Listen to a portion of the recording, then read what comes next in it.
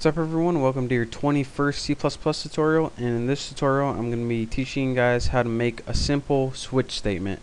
Now what a switch statement is pretty much just like an if else statement, but it's a lot easier to organize and a lot easier to work with and read.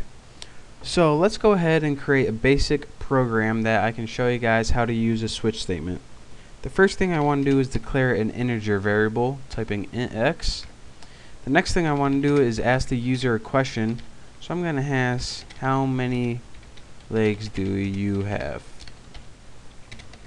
And then line, and after that I'm going to have the user input some data on the screen, and whatever they input, it's going to be stored in the variable x. You should learn all this from last time, so I'm not going to go over it again.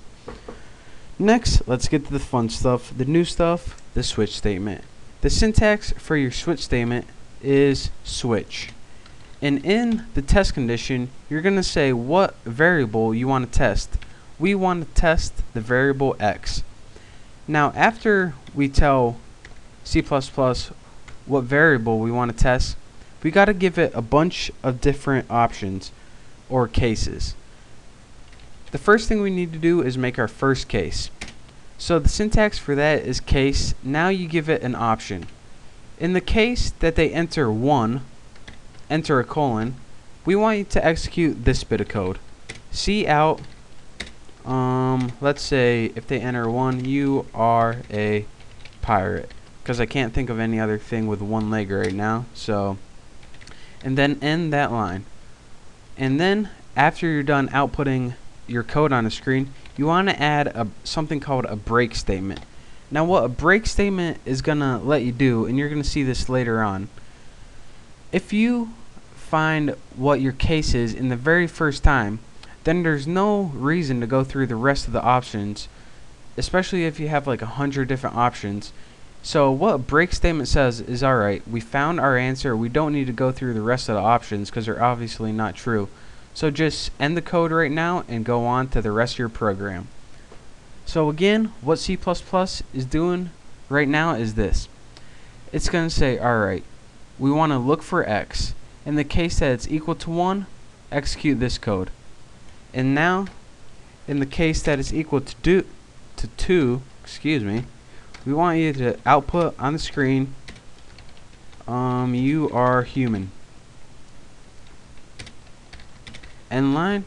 And this is a way where you can give C++ a bunch of different options, and it's pretty much a lot easier than using if, else if, else. Let me move this up so you can see. And so what C++, again, just to reiterate, it pretty much goes through all of these options until it finds one that matches x, and once it does, it executes the code right below it. So again, if you're asking, alright, what if it runs through all the options and it still didn't find what it was looking for? That's when you need to do something that's equivalent to the else statement. It's kind of like your last resort. It's called a default. And what a default is when none of these match, this is the code it runs. So if it's default and you didn't enter 1 or 2, you entered some huge number, it's going to say, I don't know what you are.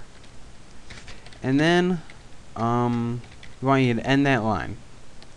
So let me show you guys how this program works. And again, you don't need a break at the end of your default statement, since it's already at the end, so it already knows that you're going to be done executing the code. So let's go ahead, compile and run this program. And hopefully I don't have any errors. And I don't. How many legs do you have? Let's say 1. You are a pirate. Press any key to exit. Execute, compile, and run. And let me show you guys what the default statement looks like. When it asks, how many legs do you have? I'm going to enter 14. And it says, I don't know what you are. Press any key to exit. So again, the basics of a switch statement, you're going to say what variable do you want to evaluate in your test condition. And after your case, you're going to give all the options of that variable, such as the option 1 or 2. And then after your options, you're going to give it what code you want to execute. And don't forget the break. And again, if it runs through all of these options and it still didn't find what it was looking for, it's going to go to the default statement. So if you learn your if, else statement last time, you can see that this is a ton easier way to store information and to sort through data and choices. So study this, practice making a simple switch statement. I'm going to be posting all this code on my website, thenewboston.com. So if you want the source code, go there and just snatch it from me. So again, thank you for watching. I hope you learned something, and I'll see you next tutorial.